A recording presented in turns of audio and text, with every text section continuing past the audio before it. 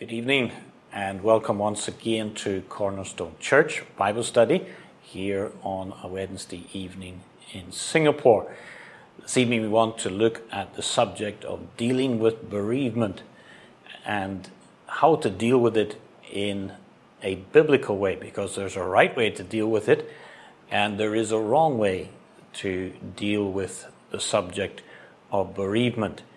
We want to read from 1 Thessalonians chapter 4, just to give us a passage to set what we want to say within the context and framework of Scripture.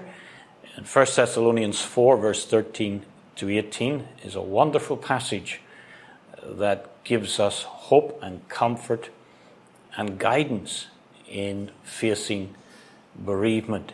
And verse 13, Paul says this to the Thessalonian Christians: "But I would not have you to be ignorant or without knowledge, brethren, concerning them which are asleep, that ye sorrow not, even as others which have no hope.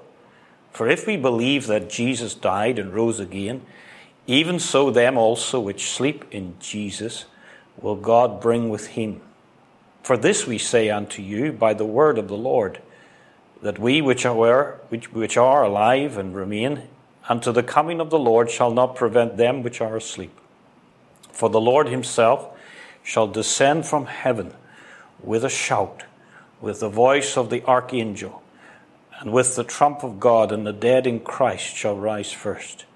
Then we which are alive and remain shall be caught up together with them in the clouds to meet the Lord in the air. And so shall we ever be with the Lord. Wherefore, comfort one another with these words." Amen. And God will bless the reading of his own infallible word. Let us pray. Our Father, we thank thee that we have a framework to look at this one terrible subject that brings such terrible pain in the lives of men and women, the subject of bereavement. And yet we find not just guidance, but hope and even deliverance from the sorrow through thy precious word. We pray that you would give us listening ears, that you would give us understanding minds, and conform our will to your sovereign will in this matter. For we ask these things in Jesus' precious name. Amen. Now, life here on earth has many twists and turns, and it is attended with many sorrows and losses for every human on this earth. Death is an enemy, the Bible says, that comes into our lives in terms of our relationship with others and even in our own life, as we all must cross the border of eternity through death. And death is the ultimate consequence of the fall and of sin.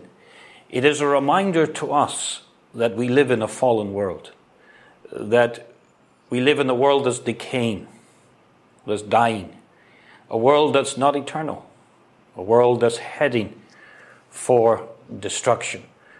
And oftentimes in life we get so caught up in the day-to-day living in the moment that we forget that in life we are in the midst of death. And the world that we live in is not to last forever. We're not to get too attached to it.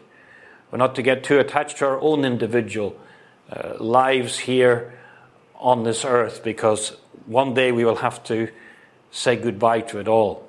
And death strikes at inopportune times to our family, to our friends, to our neighbors. And if you just open your newspaper, you'll read expressions of news reports like suddenly, unexpectedly, a tragedy occurred, a death occurred, and a man or a woman was taken out of this world. Someone once says the problem with death is that it's almost always unexpected. No matter how much you try to prepare for the passing of a loved one, a friend, a neighbor, it almost always comes still as a shock because of its finality and the instant nature of it. Now, thankfully, the child of God has the Word of God to guide him or her in this area of life. And this evening, I just want to open God's Word and hear what He has to say to us on how to cope with bereavement and loss and sorrow in our lives. And the first thought I want to leave with you is this: the reality of bereavement. The reality of bereavement. All of us come into this world at a moment and a time that God has appointed. And all of us will leave this world at a moment, at a time, and a place that God has appointed. The Bible says in Hebrews chapter 9, verse 27, it is appointed unto man once to die. So God says very clearly, I have put something in my divine calendar. And it's not put there by you, it's put there by me, He says. And it's an appointment that you have to keep, that you cannot avoid. And that every person all around us has to keep and cannot avoid. Someone said, when the grim reaper knocks on your door, you can't escape out the back door of the house. And that is true. The Bible tells us that life has a final point that God has appointed. But it also warns that life has a fragility, that you and I can leave here at any moment and go out into eternity. In fact, in the Psalm 31, verse 15, the psalmist says, my times are in thy hand. In other words, our life, the hours, the weeks, the months, the years that we live here on earth that are given to us are simply God's appointed time. We have no control over how long, how short a period that is. In Job 12, verse 10, we're told, in whose hand is the soul of every living thing and the breath of all mankind. Wow, what a statement. God holds your breath in His hand. At any moment, the one who gave you life can simply take that life away. Of course, that is a reminder to each of us that no death is really an accident. No death is a coincidence or bad luck. Every death of every individual is at the sovereign appointment of a sovereign God. And of course, that gives an element of comfort to us because every death of a loved one or a friend, therefore, is meaningful, has a purpose behind it. Even if it happens when the individual is young or middle-aged, whatever that time is, we can say with absolute assurance, it's under the appointment of God. There is a purpose, there is a meaning to it. But then, this evening I want to just focus mainly on this area of dealing with bereavement. And we've already read 1 Thessalonians 4, but I want you to keep your hand there in that passage, but also turn with me to Genesis chapter 23. Because in Genesis chapter 23, we have one of the longest narratives of a believer handling bereavement. And we have the story in Genesis chapter 23 of how Abraham handles the passing of Sarah. Now, we're told in verse 1 of that chapter that she died at 127 years of age. Abraham is 137. We don't know how long they had been married, but certainly she had been with Abraham all the years he was in Canaan and left Ur of the Chaldees with him, then up to Haran, and all of the years then in Canaan. So at least over half a century they had been married, maybe many more years than that. Abraham is 137. Sarah is 127. She had been a very loyal companion and wife for Abraham. She had stuck with him through thick and thin. Even when he told her, God has called me to leave the great city of Ur with all of its culture and wealth and splendor and go out and become a pilgrim for the next 60, 70 years of my life. She never hesitated. She never argued. She rose up with him and became his loyal companion and helpmate. And although she wasn't perfect, she made some mistakes, like we all do. The Bible holds her up as a great example of what a godly Christian wife should be. In 1 Peter 3, verse 5 to 6, you read that example held up, and the Holy Spirit wants you and I to know that Sarah was a faithful woman of God. She was a helpmeet to Abraham. She was someone who, by her example, was able to teach others and to exemplify what God wants in a biblical woman. And Abraham would felt the pain of this great loss. It was a bitter blow to him, having gone on all of these journeys with Sarah, having her as his constant companion. At times she gave him good counsel, at times she gave him not so good counsel. But by and large, the direction of her life was one of faithfulness to her calling as his helpmeet. And I want you to see how Abraham handles her passing, because how he handles the passing of Sarah gives us lots of lessons in how to handle the bereavement of loved ones. The first thing to notice is this: we are to grieve the passing of loved ones without shame, without embarrassment. It says in verse 2 of Genesis 23, Sarah died in Kirjath Arba, the same as Hebron, or Hevron as the Hebrew puts it, in the land of Canaan. And Abraham came, and it says this, to mourn for Sarah and to weep for her. God made us as humans to have emotions. And it's not a sin to feel pain and sorrow, to weep over the passing of a beloved friend, relative, neighbor. It's not a shameful thing. In fact, it's a normal thing. It's a right thing to do. In the book of Ecclesiastes, chapter 3, Solomon tells us there is a time to mourn. There is a time appointed to mourn. King David mourned over the passing of Saul and Jonathan. Later on, he mourned over the passing of his son, Absalom.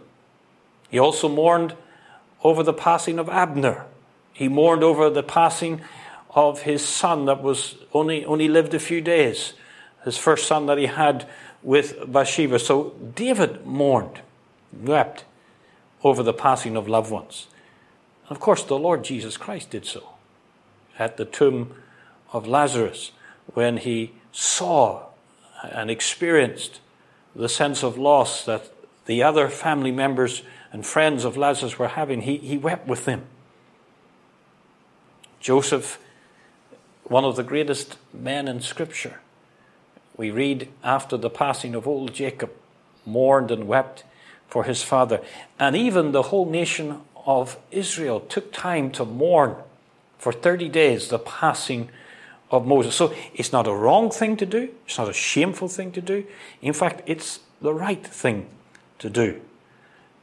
And one of the prices we pay for having real love in our relationships is that when those relationships are broken, we feel a sense of loss and sorrow. But then the second thing to notice is this: not only should we grieve without shame, but the second thing is this: we should grieve with faith. When Abraham lost his wife Sarah, he grieved, absolutely. But he grieved with faith.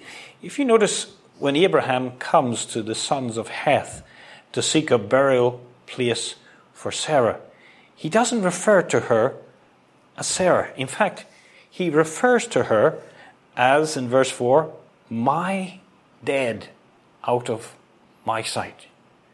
In other words, the remains of Sarah, the physical corpse that is left behind when Sarah left this world, is not who Sarah really was. And Abraham didn't believe that. He believed that Sarah, the real Sarah, her eternal soul, had gone on to glory. But what was left behind was just her physical remains, not Sarah, not the real Sarah. And he uses a term, a very clear term, my dead, just the remains, to emphasize that. Of course, later on we discover in the book of Hebrews that Abraham was a man who believed by faith in the promises of God that there's coming a day when he would walk the streets of gold. He sought for a city, we're told, which had foundations, whose builder and maker is God. Hebrews 11 verse 10. So Abraham was a man who believed in the future, eternal, glorified state. And he looked for it by faith. So when Sarah died, all his hopes didn't die when Sarah passed away. He believed that there would be a reunion one day. And he believed that what was left behind, the corpse of Sarah, the remains of Sarah, were just that, remains, not the real Sarah. And that's why in the passage we read in 1 Thessalonians chapter 4, the Apostle Paul emphasizes to the Thessalonian Christians, he says, I would not have you to be ignorant, brethren, concerning them which are asleep. He says they're just asleep. They haven't disappeared forever. And he uses a term to emphasize that when a person's asleep, there's an implication. They're going to wake up. And he says those who have departed in Christ, they're just asleep. It's like saying good night to them, and you'll see them in the morning over there. It's not farewell. It's not an eternal goodbye. Paul says, no, they're just asleep in Christ. And he says, my hope, he says, in teaching this doctrine of the future resurrection, of the great reunion in glory, Paul says, is to comfort the people of God who've lost loved ones. And clearly in Thessalonica, many of the new believers there, relatively new Christians, had lost loved ones in the persecution. Some of them had been martyred. Some of them had died probably of natural causes. And Paul knows that they are concerned about the passing of their loved ones. And he says, it's my desire in writing to you, he says in 1 Thessalonians 4, is to instruct you, correct you, teach you that they're merely asleep. They haven't gone forever.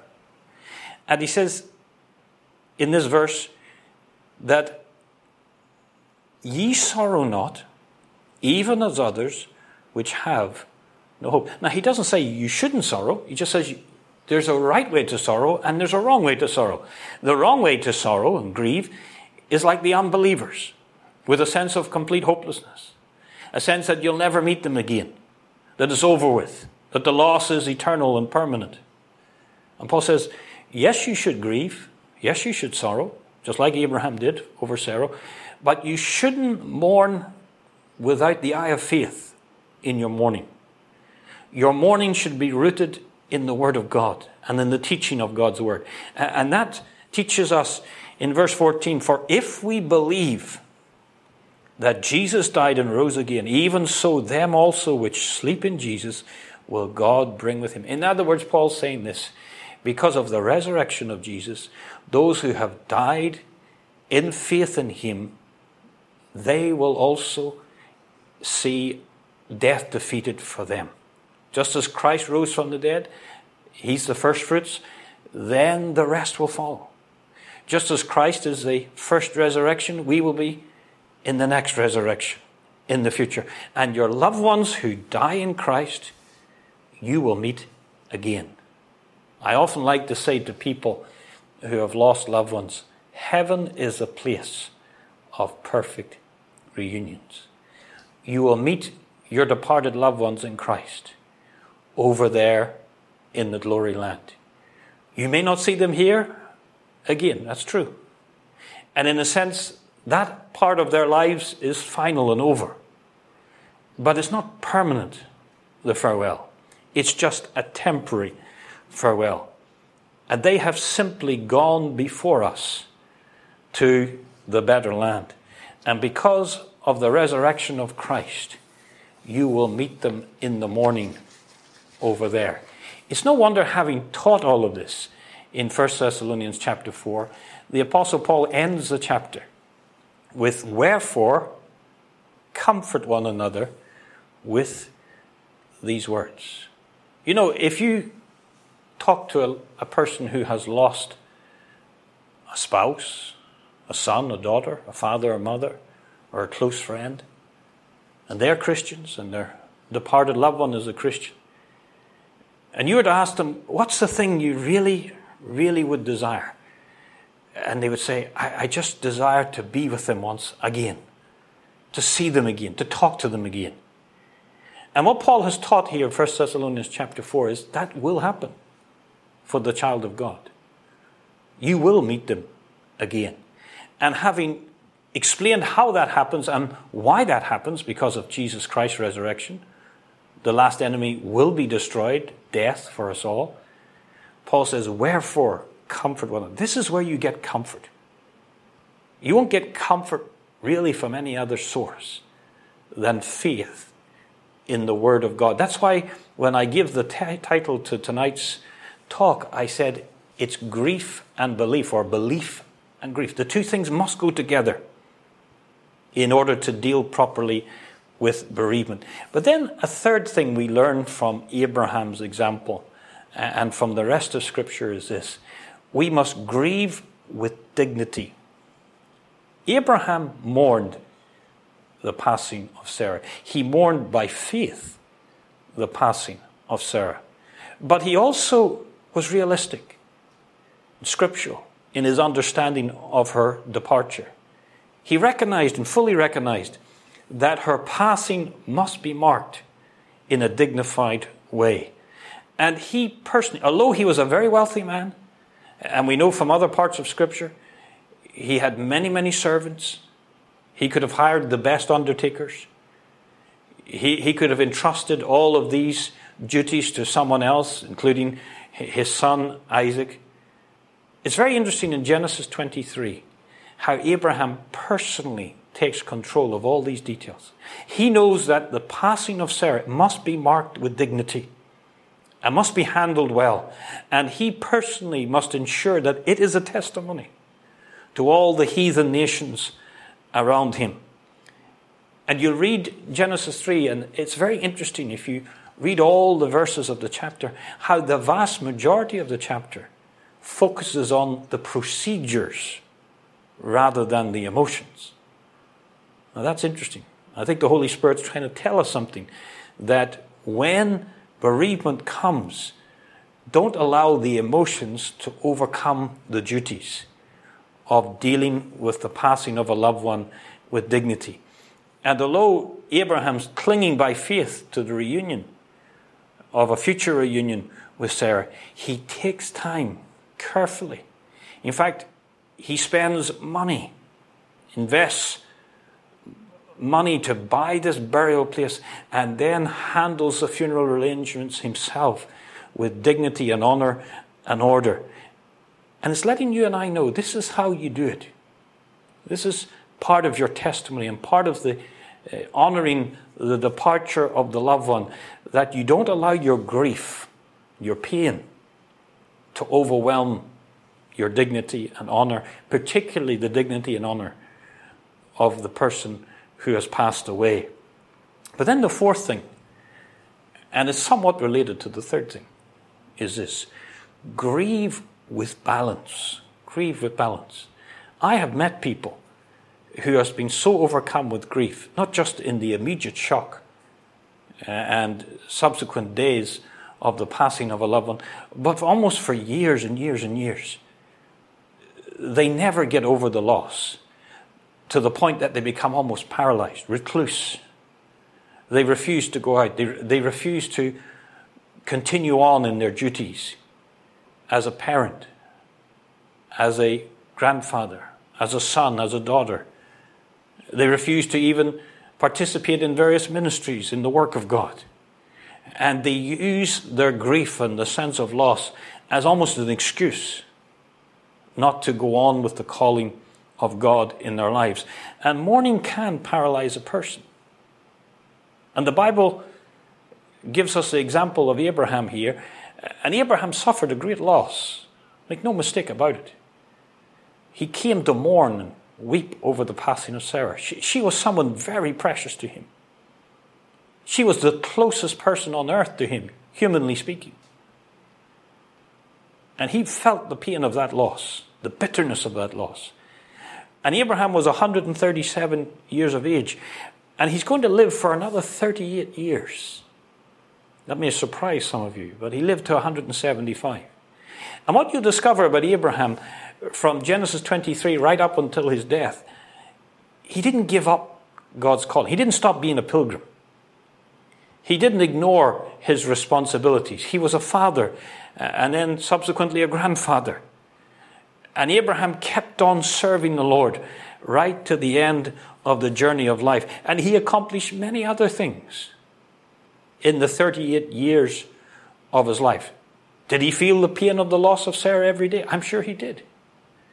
I'm sure every time he turned around to go into the tent to talk to her, she's gone. She's not there.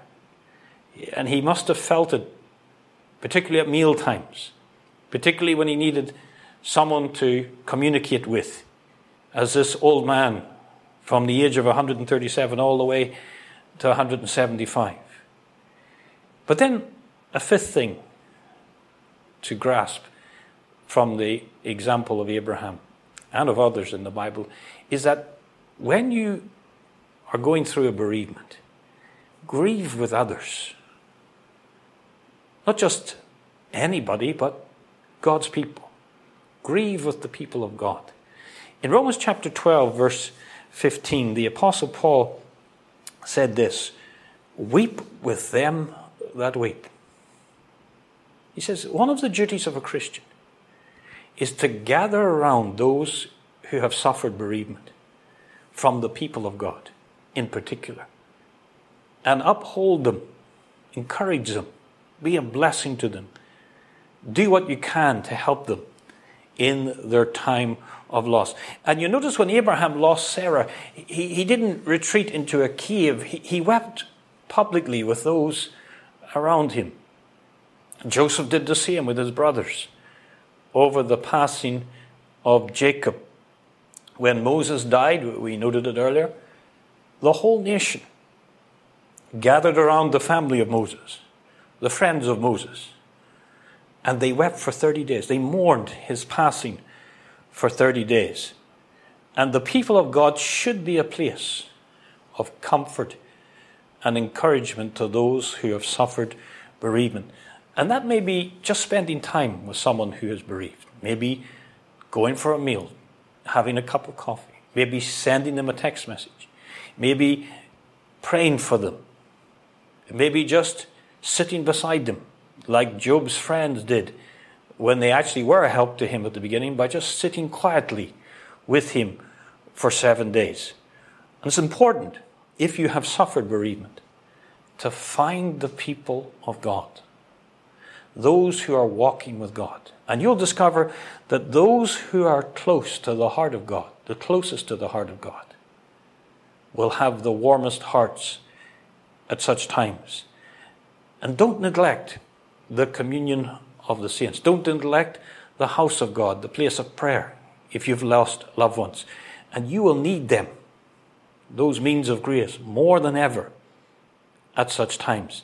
But then sixthly, and finally, and this is really the most important point of all, really, and just because I put it at the end here of the notes, it doesn't mean it's the least important. In fact, if anything, it's the most important. Grieve with God. Not just grieve with God's people. Grieve with balance, and grieve with dignity, and grieve with faith, and grieve without shame. But most important of all, grieve with God. God is willing and able and ready to help. He wants to be your help in your grief. And the loss of a loved one, particularly one that's very close to you, carries with it not just a sense of loss, but often a sense of loneliness. And the Bible lets us know that death does not exhaust the promises of God. He is the one who says, "I will never leave thee, nor forsake thee." So in the sense of loneliness, because of the loss of that loved one, always remember God has not left you. God is still with you. He says in 1 Peter chapter 5, verse 7, come and bring your grief and losses to me. He says, cast all your cares upon him, for he careth for you. The psalmist in Psalm 34, verse 17 to 19, gives us a wonderful insight into where he found comfort in times of bereavement and loss. He says, the righteous cry, and the Lord heareth, delivereth them out of all their troubles. The Lord is nigh or near unto them that are of a broken heart, and saveth such as be of a contrite spirit. Many are the afflictions of the righteous. If you live life on earth, many times you'll suffer bereavement and loss. In fact, the longer you live here, the more troubles you will have. It's just linked to the length of years. You'll go to more funerals. You'll attend more wakes. You'll bury more loved ones the longer you live. And the psalmist says, many are the afflictions of the righteous. But here's the wonderful news. The Lord delivereth him out of them all. God the Father knows exactly what it means to lose a loved one. He gave up his son. He had to sacrifice his son. And he says to you and I will pour grace into the life of those who are broken in heart, those who cry unto me, the righteous cry, and the Lord heareth. What a promise. And our Heavenly Father feels the pain that you feel, and he calls us into his loving arms. And he says, come to me, cast all your cares, all your burdens upon me. And through our tears we can rest on his unbreakable and unshakable promises to take care of us. Many years ago in the United States, there was a man called Frank Graff. Frank Graff was a minister, pastor in the Methodist Church. And Frank was a man who was known as the sunshine minister. He always had a happy and a cheerful disposition. But Frank Graff went through many difficulties and bereavements. He lost his parents. He lost 3 of his sisters in a sudden death. He loved children, but he and his wife had no children.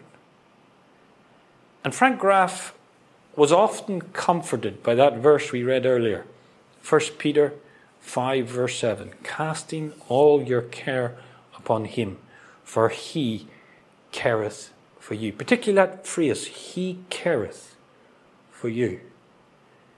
Because many times in life, we question, does Jesus care? Does God care about our bereavement? Does he even know? Is he even interested in our pain and our loss? And Frank Graff discovered the truth of 1 Peter 5, verse 7, not theoretically, but experientially in his own life. And he wrote this wonderful hymn to bring comfort, and it has brought comfort to the saints of God for many, many years. Does Jesus care? And the stanza says, does Jesus care when my heart is pained too deeply for mirth or song, as the burdens press and the cares distress, and the way grows weary and long? And then he answers it in the refrain, oh yes, he cares. I know he cares. His heart is touched with my grief. When the days are weary and the long nights dreary, I know my Savior cares. In a moment we're going to hear that wonderful old hymn sung for us. But before we do so, I want you to seek the same Savior that Frank Graff spoke about in your tears, in your bereavements, in your pain. And you will discover, as he discovered, oh yes, he cares. He really cares about you. Let us pray. Father, we thank thee for thy word. We thank thee that in the darkest of days in the bitterest of moments, we who are in Christ can find grace and help in our moments of need. We will discover that Jesus cares, really cares, about us and our pain and our loss. We pray for anyone listening. You know the circumstances, you know the situations they may be going through. We pray that you would pour in the oil of joy for mourning into their lives. May they discover that weeping may endure for a night, but joy comes in the morning, as the psalmist says. Bless us now, comfort us through thy word and with thy word. For we ask these things in Jesus' precious name. Amen.